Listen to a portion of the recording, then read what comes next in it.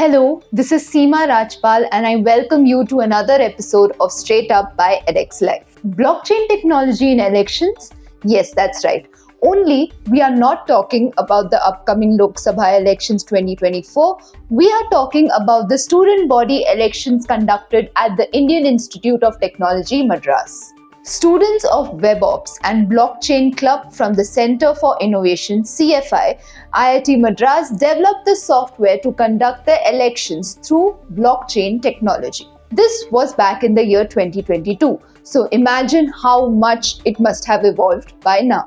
Using blockchain technology in election systems makes it so much more transformative, transparent and tamper-proof. What's more, it also helps with cost reduction. So let's jump right into this fascinating story by going straight to Anirudh Varna, BTech 4th year student from the Department of Ocean Engineering, IIT Madras. He was part of the WebOps and Blockchain Club. So Anirudh, what was your thought process behind developing this method and what is blockchain technology? Can you explain it to us in simple terms, please?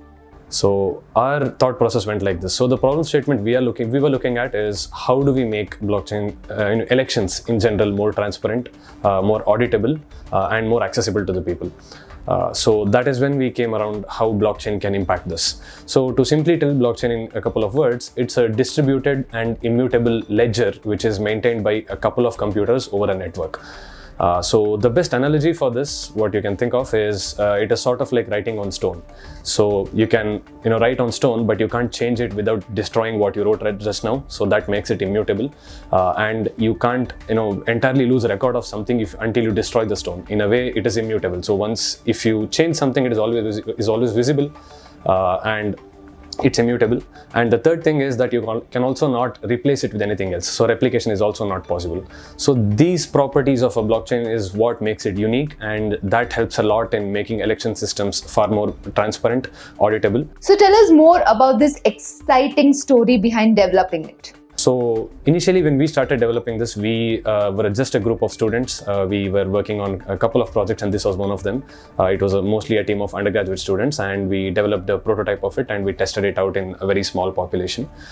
We learned from that and how it can be improved, how it has to be made better, how good it should be, and a couple of improvements like that. And eventually the learning we got there came into Plenum. So that is the startup of which I am the executive lead of, and we commercialize some aspects of this, of the blockchain system.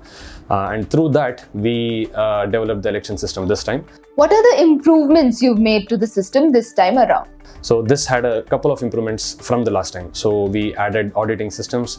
We added a admin kind of dashboard where the authority conducting the election can see multiple statistics of what is actually happening live.